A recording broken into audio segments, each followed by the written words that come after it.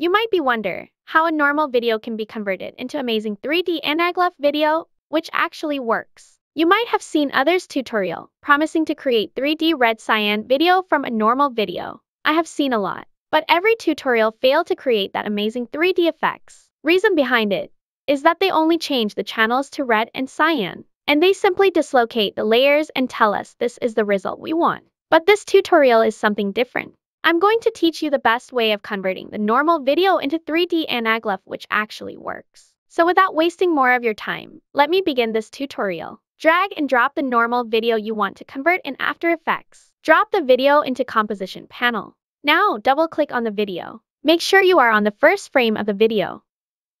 Click on this icon. It is called Roto Brush tool.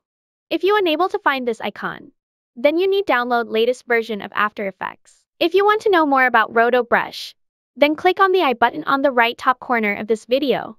After selecting the Roto Brush, simply select the portion of the video which you feel it is near to you. In my case, the butterfly and flower is near to me, meaning that they need to be pop up when we wear 3D glasses. As simple as that. After selecting, press spacebar. This will process the video. You need to check each and every frame to be clearly selected. This looks good to me. Once you're done, click Freeze. Now click on our main composition layer. Your background color may be changed according to your preset. Make it black, as it's give you best result you want. Now right-click on the video and go to Effects tab. Go to Color Correction and select Exposure. Make offset to 1. Again go to Effect. In Blur and Sharpness menu, select Gaussian Blur.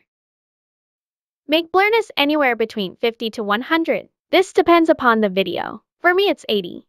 Now you need to render this video. Let me quickly render this video. You can choose any video format. Rename it. I want to call it as Displays.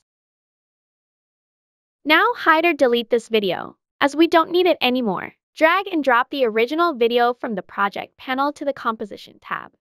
Duplicate the video. Right-click on the top layer. Go to Effect and in Distort menu, select Displacement Map. Here we need to add a displacement map layer. This is the one we just rendered.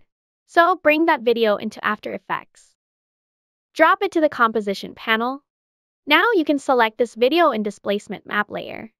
Change the horizontal displacement to anywhere between 10 to 30. Again, this will depend on your video. Play with it and see which number will give you amazing results. In my case, I choose 20. Make vertical displacement to 0. You can see how this displacement will work. This is the reason behind giving that amazing 3D effects. Now one last step is left out. That is making one layer fully red and another fully cyan. To do that, right-click on the top layer. Go to Effect. In Channel menu, click on Set Channels. Now select the red channel as off and keeping all settings as it is. Now right-click on the second layer. Effect. You see our last action is shown here. Easy, isn't it? Select Set Channels. For this layer, you leave red channel as it is, making other channel off.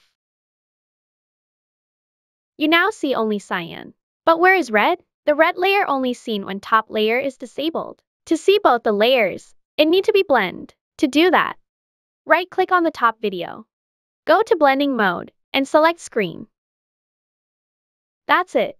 Our 3D Anaglyph video is ready. Use your 3D Red-Cyan glasses to see the effects. Hope you find this video informative. If so, please do like this video and subscribe the channel. See you in the next video.